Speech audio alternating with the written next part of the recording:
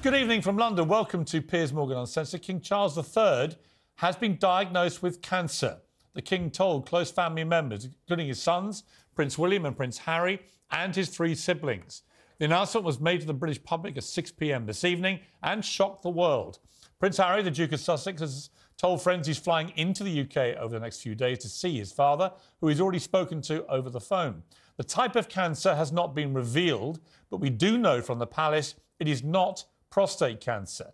But the cancer was discovered during the King's recent treatment for an enlarged prostate. Well, Buckingham Palace said tonight the King began regular treatments as an outpatient on Monday. He was last seen publicly as recently as Sunday, attending church in Norfolk with his wife, Queen Camilla. He remains the head of state. He will undertake basic state duties from the palace, including his weekly meeting with the Prime Minister. But public engagements have all been postponed for the duration of his treatment. It's unclear if he'll be able to undertake major international trips to Canada and New Zealand planned over the coming months. Well, reaction, as you'd expect, is pouring in from around the world. Here, Prime Minister Rishi Sunak and Sir Keir Starmer have wished him a speedy recovery. In the United States, Donald Trump just posted, "He's a wonderful man who I got to know well during my presidency, and we all pray that he has a fast and full recovery." President Joe Biden said he's concerned and hopes to talk to him soon. Do you have a message for King Charles? Message for King Charles. Glad to call. I'm concerned about him. Just heard his diagnosis, but I'll be talking to him, God willing. Well, joining me now is Talk TV's royal editor Sarah Houston, royal biographer Tom Bauer, Fox News contributor Mark Siegel, and former editor of the Sunday Times Andrew Neil. OK, well, Sarah, let's start with you. Just on this breaking news, I got told just after 5 o'clock there's a massive statement coming from Buckingham Palace about King Charles, and we think it's cancer. And I read the statement maybe just a few minutes before it went out. It was shocking. I mean, you don't read this kind of thing about a senior member of the royal family, and yet it comes just after the previous health statements about both Charles having his prostate operation, which was for a benign situation, and for Kate, the Princess of Wales. A lot of health stories about the royals. It appears to be by far the most serious. Yes, and you're right. It has come as a shock because we know the King went into hospital for planned procedure on an enlarged prostate, a benign enlarged prostate, we were told. We thought that that was very typical for a man of his age, and we were told that he'd put that diagnosis out there because he wanted to raise awareness. He did have to stay in hospital a little bit longer than we had initially thought. He was in for 3 nights. He had regular visits from Queen Camilla during that period, and it was during that procedure that an area of concern was noticed. Well, actually, I wonder about the timing, because I'm told by people close to the royals that as late as like 2 days ago, yesterday, everything seemed fine. And it seems to me what may be more likely, and maybe Dr. Mark Siegel can tell us this, is that they took some of his prostate away for further examination in that operation he had, and then something nasty turned up, which was nothing to do with the prostate, but it revealed another cancer in his body. And I think that this has come as a shock to everybody. From what I can tell, even senior member of the royal family had no idea this was coming. Absolutely, and we saw the King and the Queen at Sandringham yesterday. We do understand that they knew last week. Queen Camilla opened a Maggie's Cancer Care Centre, and we're told that she did that knowing the diagnosis. We think that she knew by that point. My understanding is that she carried on with that engagement, and it will have taken on an added significance, of course, for her. We know that the King told his siblings, Anne, Edward, Andrew. We don't know, but before this was made public, and spoke to both sons. OK, so Tom, I think this has all happened pretty quickly, and that says to me this has come as a big shock. And the royal family already reeling from the deaths of Prince Philip, from Her Majesty the Queen, from the double health blow that we had several weeks ago of Charles and Kate, and now this, that our new monarch has cancer. Well, it does come as a shock, but on the other hand, I must tell you that before Christmas, a neighbour of his in Highgrove, did tell me that the King wasn't well, and also warned that Queen Camilla is not perfect health either. So I think that although it seems like it's a great shock tonight to us, I think this has been coming for some time. Well, let's bring in Andrew Neil. Andrew, you were one of the great newspaper editors. This is one of those stories, isn't it, where it breaks at 6 o'clock at night and everyone is scrambling. I'd imagine the papers will be absolutely full of this tomorrow. What do you make of this? And in particular, the wording of the palace statement, which I got to say, with my own former newspaper editor hat on, I think this looks quite a serious situation. Well, they told us more than they usually do in these circumstances. They haven't told us anything like the full picture. We don't know what kind of cancer it is, but they told us more than they usually do. They told us more than they did when the Queen was getting seriously unwell. It is a huge story. I've been watching the American network. It's the lead story in every American news network tonight. I've been watching French and German TV. It's the lead story there as well. It's the lead story in every major network, I would guess, around the world. And there will be a temptation for journalists to make Harry the story, because he's now going to be flying back. And we hope that at times of crisis, or this is a crisis for the royal family, it can bring families together. But I hope we don't make Harry the story. The story is the king. Yeah. And the story is the Queen and Prince William and his wife, Kate, who will have to step up to the plate, particularly when Kate gets better, to fill in some of the gaps that Charles will leave behind. The important matter is the continuity of the British state in these circumstances. And the core of the British state has 1,000 years of experience in dealing with these things. Not many countries that can say they've got 1,000 years of experience. And I'm encouraged by the fact that the king will still carry out a lot of functions in private, including the Privy Council and meeting the Prime Minister and his red boxes, but it's not been thought necessary to create a Council of State that would take over the functions, the constitutional functions of the monarch. And I think when you add all that together, that's encouraging. The continuity will continue, and it's very important, Piers, in an election year. Yes. Because the purpose of the monarchy is to provide continuity and stability, regardless of what's happening in politics. And we're having an election this year, and it's very important that the monarchy plays that role above politics for the country as a whole. Yeah, very, very good point, Andrew. We've got Roy Nicker, who's the royal correspondent for the Sunday Times, Andrew's old paper. Before I come to you, Roy, I want to read the Buckingham Palace statement in full and then get your reaction to this. It says, during the King's recent hospital procedure for benign prostate enlargement, a separate issue of concern was noted. Subsequent diagnostic tests have identified a form of cancer. His Majesty has today commenced to schedule regular treatments, during which time he's been advised by doctors to postpone public-facing duties. Throughout this period, His Majesty will continue to undertake state business and official paperwork as usual. The King is grateful to his medical team for their swift intervention, which was made possible thanks to his recent hospital procedure. He remains wholly positive about his treatment and looks forward to returning to full public duty as soon as possible.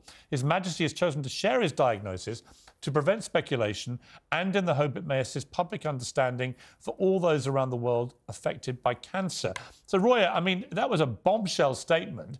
And as always with royal statements, you kind of look for the devil in the detail, if you like. And I've got to say, like I said, I think this is quite a serious situation, which has emerged from a not so serious situation, which was the procedure for the benign prostate enlargement. This is clearly a separate and is a cancer. So it's a different thing altogether, and it's more serious. You can't, Piers, detract from the fact that cancer is a very serious diagnosis, whatever form it is, and we don't know what form it is yet. We're told, you know, he may choose to share more information down the line during his treatment. But just to your point about, you know, always unpicking statements from the palace, I have to say I actually looked at that statement and some of the guidance that we've had tonight, some background guidance we've had from the palace, particularly the items about no councillors of state being needed. So we are not going to see Prince William or Prince Edward or Anne stepping in constitutionally for the king. It's been made very clear, quite sort of firmly, that constitutionally at the moment nothing has changed. The king is going to keep doing his affairs of state, his red boxes. We just won't see him in public so much. So yes, it's very serious. He's got cancer, but at the same time, that phrase, you know, he is wholly positive about his treatment and that he is still doing affairs of state, I read that as actually quite a hopeful sign. Yeah, but for a new king of less than a year to no longer be doing any engagements in front of the public, I just think, you know, knowing Charles as I have for a long time, not particularly closely, but having followed his life, this is a tough guy, a very fit guy, used to yomping around the Highlands and leading a very fit, active life. For him to basically retreat from public life in the way that he is, yes, he may be saying he's wholly positive. I wouldn't expect anything else. But I think this must be a serious situation, because he's cancelling all public engagements, apparently, while he undergoes this treatment. I mean, there's no doubt that, cancer is serious for anyone, but I think in terms of sort of retreating from public view, when, depending on what his treatment involves, the palace and the royal family and the king himself will want to minimise, the health risk to him in terms of, it's one thing to meet with the Prime Minister and have an audience with him, as we're told, hopefully he will continue to do that and meet with the Privy Council. It's another thing to, be at a Buckingham Palace reception with 300 people in the room, which I think is why, erring on the side of caution for the head of state, for our monarch, he's withdrawn. But of course, you cannot shy away from the fact that the king, as you say, just a year and a half into his reign, is having to withdraw from public life, temporarily, we hope, is a huge blow to him, a huge blow to his reign. And it's going to be a big challenge for him and the family to rally round. Yeah. Tom, the subplot here, and Andrew Neil was quite right, this shouldn't be the story, but it's interesting that there's obviously this massive ongoing rift with Prince Harry and his father, but we've been told from friends of Prince Harry that he's planning to fly from California to see his father, which will be the nearest thing to a rapprochement we've seen. You do see this with families when they're warring, is a dramatic event like this can bring people together. What do you make of that?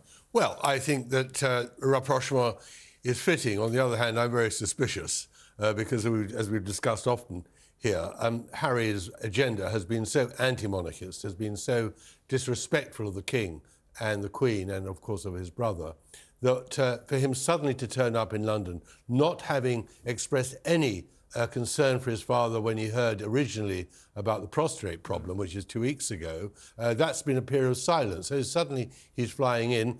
I think it seems two things, not the rapprochement only, but also how serious it is. I don't think it is a benign issue at all. I think you're quite right that there is a mini crisis happening. Yeah, and Andrew Neil, if I could come back to you for a moment. We've covered the royals for many, many decades, and they've always been the biggest story in town. And like you say, the news of the king's diagnosis is leading the news around the world, not least in America, where it's huge. I've had loads of calls from people wanting interviews about this already. So you can see how big a story this is. But does it also point to the fragility of our royal family right now? We've lost the great matriarch in the Queen. We lost the great patriarch in Prince Philip. We've now got the Princess of Wales, who's having months off work because of, we don't know what it was that she had, but it was obviously pretty serious. We've got Charles now, the new monarch, who has cancer. If you look at the sort of top list of royals, this is a big moment, isn't it? I mean, this is like I say, this points to the fragility of the whole thing. It's come at a bad time. Of course, cancer diagnosis never come at a good time, but with the royal family, we've gone from surplus to famine very, very quickly. I mean, a lot of people who say, I don't mind the king or the queen, I don't mind the very top royals, but I don't like all these hangers-on. Well, a lot of the so-called, my mother used to call them hangers-on. Well, these kind of royals seem to have stopped hanging on. They've disappeared now. Prince Andrew's no longer in the game. Prince Harry canted himself out along with Meghan. The Princess of Wales has not been well, so William has recused himself too. We are now have a royal family that is pretty short-handed. And of course, this will put huge strain on the Queen at a very difficult time for her, but also more strain on William, who was hoping to step back and look after his wife. He is now under pressure and will succumb to that pressure to get back into public life and pick up some of these public engagements. So it's the productivity of the remaining senior members of the royal family who are able to do what royals should be doing, not many of them anymore, but that will have to increase in the weeks and months ahead. And I think the other thing to look for, this is just a breaking story, Piers, as you know. We do not know what kind of cancer it is. All cancer is scary and bad.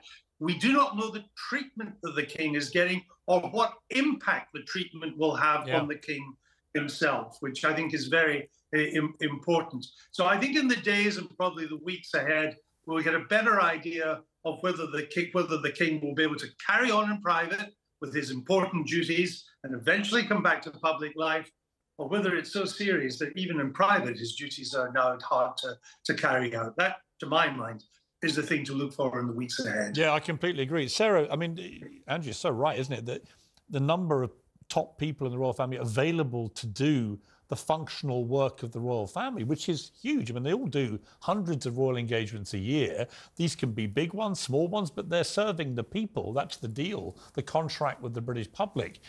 There aren't many of them at the moment able to actually work. No, and those that are working already have packed schedules. Princess Anne, for example, has an incredibly busy diary, and the King is going to be relying on his sister now, also on Sophie, the Duchess of Edinburgh, on Edward, the Duke of Edinburgh, and Prince William. But as Andrew was saying, Prince William was hoping to take some time out to be looking after his wife and children. Next week is half term. The children will be home from school. Kate not really able to be carrying on as normal. But we had the announcement today, and I think the timing of that was significant and choreographed, that he's back to public duties on Wednesday. He's going to be hosting an investiture at Windsor Castle. He's got an event on Wednesday. He needs to be seen because, as the late Queen used to say, you know, the royal family need to be seen to be believed. Worth remembering, William will be very worried about his wife. And worried about his father. And Camilla will be absolutely, you know, heartbroken about what's going on with Charles, the great love of her life. Never mind the public duty stuff. Yeah. She's going to carry on with her duties.